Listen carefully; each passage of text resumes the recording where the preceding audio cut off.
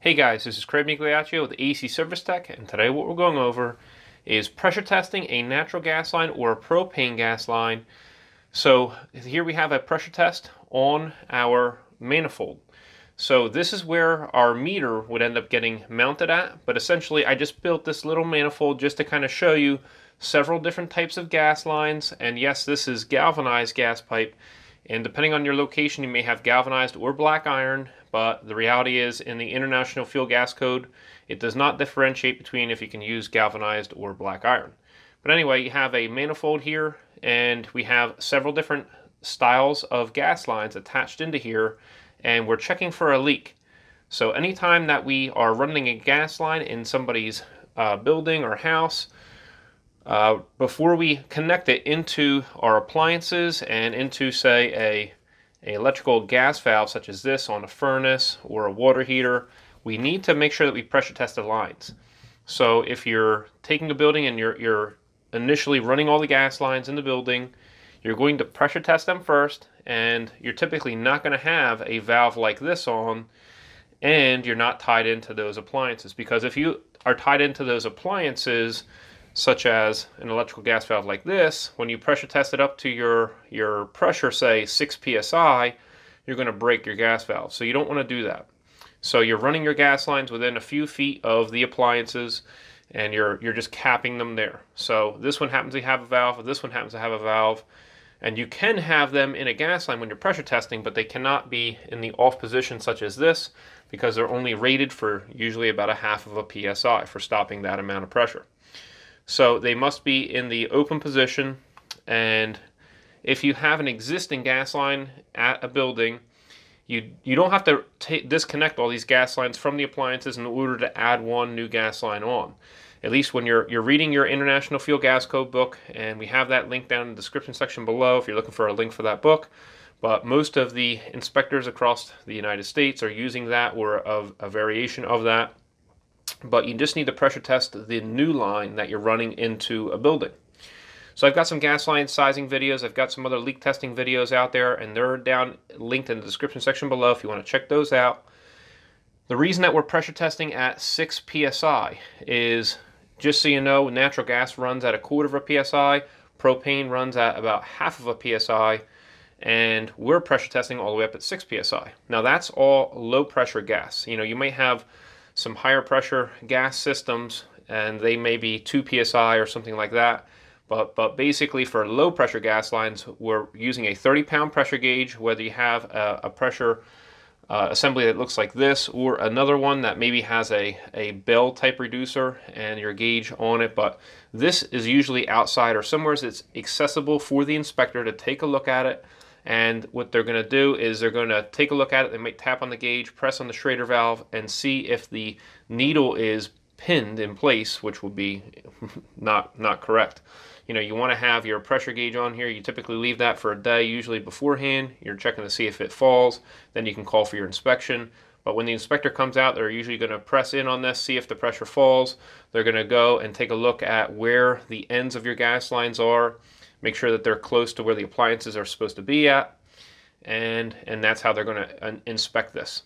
So after the inspection, you go ahead and get your sticker, and what happens is this ends up getting disconnected right here, and usually either your gas provider is going to tie in from here to your meter or to your propane regulator. It just depends on where you're located at. You know, you may be required to be the one that installs it from there to the regulator, but you know, you're going to have to follow whatever your local requirements are for that part. Now, the reason we're pressure testing it for 6 psi is we need to have the pressure higher than 1/5 of the gauge range. So our gauge range is 30, and 6 times 5 is 30, so we have it a little higher than 6. So that's one requirement in the International Fuel Gas Code book. The other requirement is that we have to pressure test it above 3 psi, and the third requirement is that it has to be pressure tested at least 1.5 times the amount of pressure that you're going to be running through this system. So that's why we pressure test with a 30-pound gauge, or it could be a 15-pound gauge. So the smaller the gauge, the better, but we typically pressure test around 6. So this is different from this because this comes in short lengths, and this is just a flex connector to attach an appliance on. And so you know, during a pressure test, you're typically just going to have this capped off. You're probably going to have a cap right here before you even get to your valve, but anytime you're connecting into, say, a furnace or a water heater, you're going to have a valve, a drip tee, and either a union or a flex connector. So, but these usually come in anywhere from 18-inch to 5-6 foot long. But these connectors are what you can use to attach onto, say, a water heater, and your water heater will be attached right in this location here. So that's just so you know what that is. And you can have a whole building piped with copper tubing, and a lot of times this is found on, say, mobile homes and different other buildings, but they have just flare connections, and these ones are double flare connections, and so you got to make sure that you're cutting the tubing very smooth. But you're typically prone to leaks if you don't cut the tubing correctly. So now let's get into, if you find a leak, so you pressure test the gas line. So you go to lunch, you come back, you see that the pressure's lower. What you can do is tap on the gauge. You see that the pressure has fallen a little bit, and now you're going to be starting to search for your leaks. So we typically use bubble leak detector, and this is the brand I use from Rector Seal, and I have this linked down in the description section below. But it has a little dabber, and you start dabbing basically all of your areas that you could have the leak at. So, and if I want to get bubble leak detector up into between the yellow part right here and the brass connector, I'll just turn it like this, and then I got to wait and see if I see my bubbles. So you're going to have to go around. You can listen for a bad leak if it's not holding any pressure, but if it's holding pressure and it's just dropping slowly, you're not going to be able to hear where that's at. So you're going to hit all of your joints. So all your threaded connections, you would already make sure that you've wiped the excess thread sealant off of your threaded connections, and then you're going to go ahead and take your dabber and then rub that right along in there to see where your leak is. Now I'm going to create a leak so you can see what a leak looks like on your corrugated stainless steel tubing and your copper, and also on your Schedule 40 piping. It's also extremely important that you use anti-corrosive bubble leak detector and not dish detergent, because dish detergent, they make it so corrosive now to try to clean, basically reducing the amount of elbow grease it takes to clean a dish. So there's a lot of more corrosive chemicals in it in the regular dish detergents now, so that's why I would recommend that you use a anti-corrosive bubble leak detector, and that's sold specifically for that purpose, and you know that it's going to bubble very, very well. If you don't use a bubble leak detector like this, and then after you leak check, you're wiping all these fittings down, you're wiping the bubble leak detector off of these joints, you're still going to have a little tiny bit on them. And so if you're using a dish detergent and water mixture, it can actually eat away at that corrugated stainless steel tubing and create a leak. So you don't want that. So if you leave it on the threads here, whether it's black iron or galvanized, even if you wipe it off, you come back maybe a year later, you're going to have like a 1/4 inch of rust coming out on that thread a lot of times. So you want to avoid using dish detergent whenever possible. You're just going to have your anti-corrosive bubble leak detector. If you're not doing a pressure test and you're searching for leaks on a live natural gas line or propane gas line, make sure that you're not using a lighter. So a lighter, you got to have the right air to fuel ratio for there to even be a flame, and then you got to think about the byproducts of the flame in which you're trying to make. You're not even going to be able to find the leak using a flame. I'm telling you this because there's a lot of people out there that are literally checking for leaks on gas lines with an open flame, and number two, it doesn't even look right. So for an average homeowner, they don't know about combustion ratios and things like that, and they're just looking at you putting a flame on a pressurized gas line that's live, with natural gas or propane. It just doesn't look right.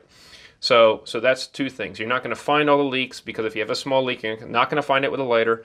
And if the only time you're going to find it with a lighter is if it's a big leak, it doesn't look right for the homeowner or building owner. Just don't do that. Don't do that at all. So here you can see that we have bubbles forming here on the corrugated stainless steel tubing and over on this joint up top. So these are little tiny bubbles that are forming and then moving down on this cap. It looks like they're coming from right up the top.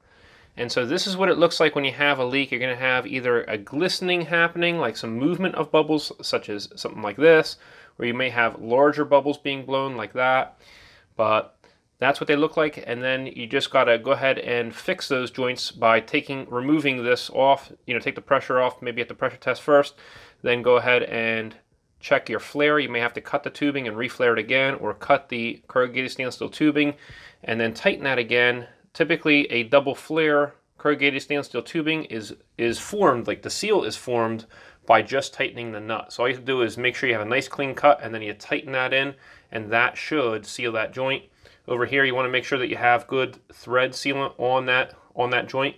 You may have a nipple that has a crack in it as well. So here's a nipple where you can see the weld in it right here, and this type of nipple right here that doesn't even have a thicker section is more prone to crack if it's over tightened. So you may also have maybe some threads that are cut off of this, or the cap, or maybe one of the nipple may have been used before and it's just not making a good seal where it tightens up to the cap at.